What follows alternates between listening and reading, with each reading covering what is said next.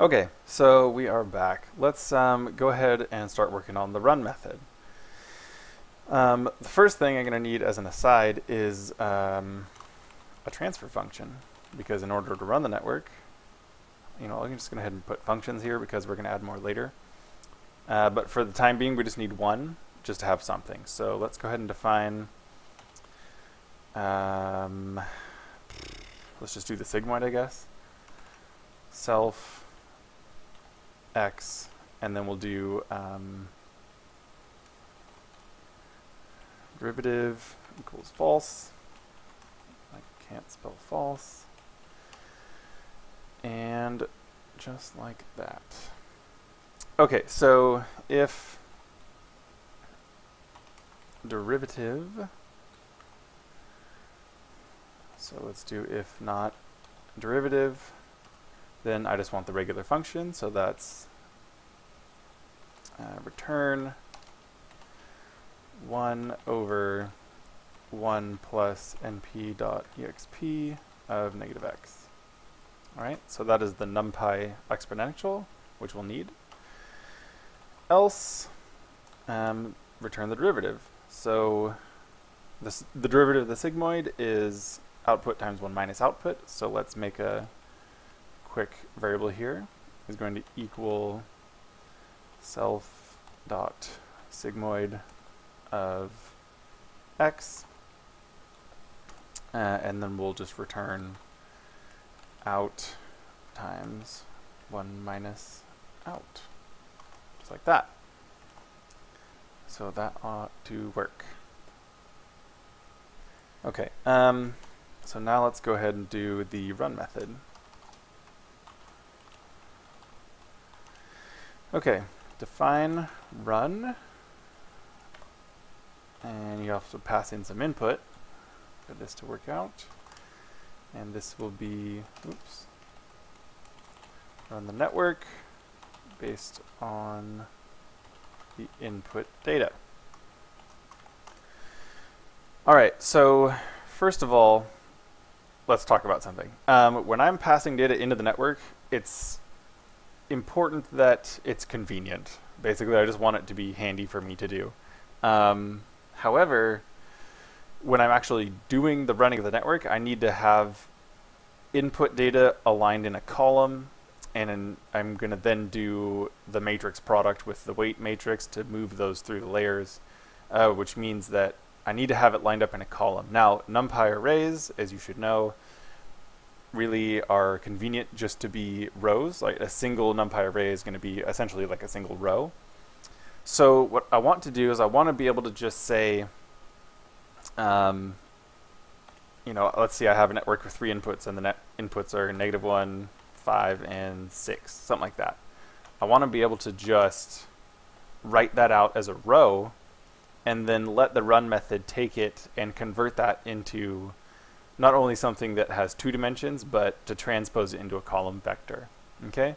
So we're just going to assume that that is the format of the input. It's going to be a bunch of rows where each row is itself one of the sets of input data. Okay? Hopefully that makes sense. Also, we're going to assume that this has 2 dimensions. So really, if I wanted to pass in a single example to a network with 3 inputs, and I want to pass in this example, it would look something like this. Alright? Except it would be a NumPy array. And I'm going to do this because I need to be able to add more different cases to all run in parallel. And you'll see what I mean. Okay. So let me just save off one of the dimensions here. So it's going to be input.shape, the 0th entry. So this is going to be the number of rows of input data in input, and that's going to be the number of training cases. I'm sorry, I keep saying training cases because that's where this is going to go. This is just the number of input cases. Okay, so let's first clear out the previous intermediate value arrays. Well, lists, really.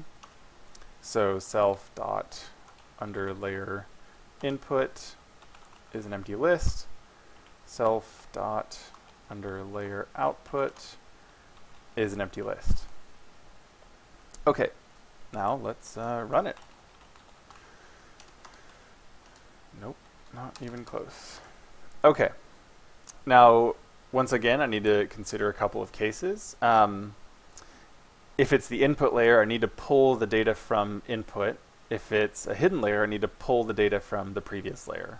Okay, so let's handle both of those cases independently. So for index in range of self.layerCount, right? So I'm going to go through each layer and pull data from the previous layer. So if index equals 0, then I need to pull from input. So I'm going to say layer input is going to equal self.weights. Now I'm just going to write all this out and then we'll talk about it. Weights of 0. So the first set of weights, right, because this is the, I'm sorry, this is getting covered up. Weights is the list of weights. We're looking at the first layer, so I want the first element of the weights list.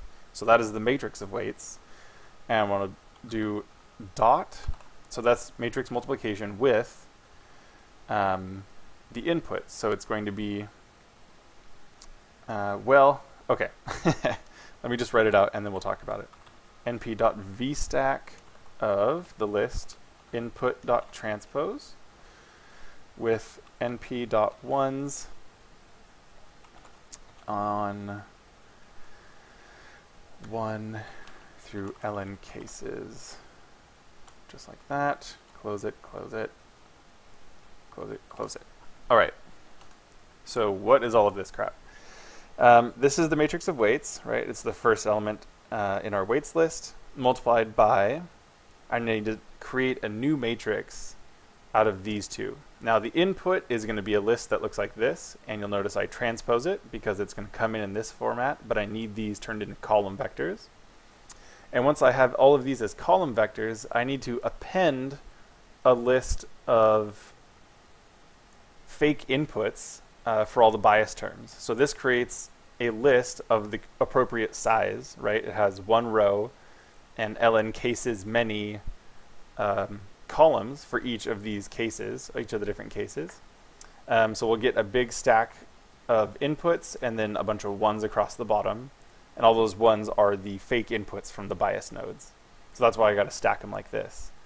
And so then essentially, this is our actual input from the quote input layer, right, plus the biases, and it's just that matrix multiplied by the weights. So that is going to be the input to the current layer.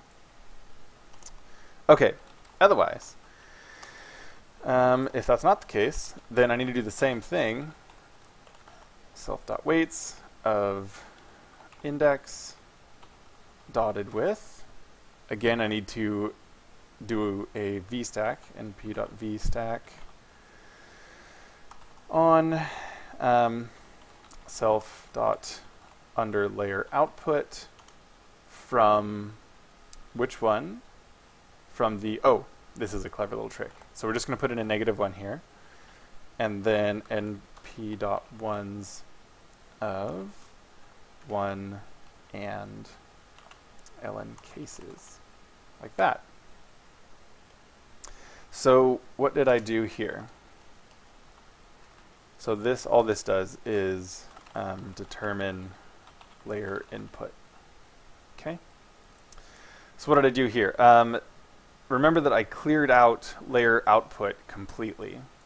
What I need to do is take the output of the layer right before this one and then do the same thing by appending all the ones for the bias nodes, making that into a vstack and multiplying it by the weights for this matrix. Now, using this -1 here means that just take the very last element in the list layer output.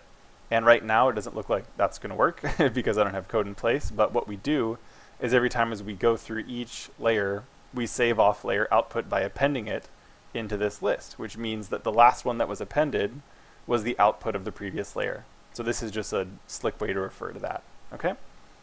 So now that I know what the layer input is, let's, well, first of all, let's do exactly what I was just saying. Let's save off the layer input.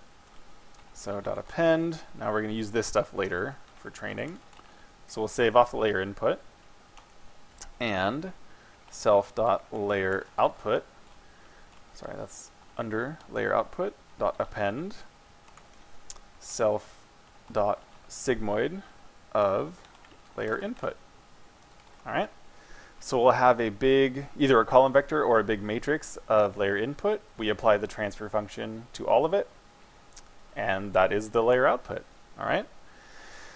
So that's it. So that runs, this for loop runs everything through the network, and I just save off all of the inputs and outputs to each layer as we go through it. Once I'm done, I simply need to return the output from the last layer. So outside of the for loop, let's just say return self.under_layer output, the very last one, and I'm going to retranspose it. Okay, so remember I took this input, go ahead and save that.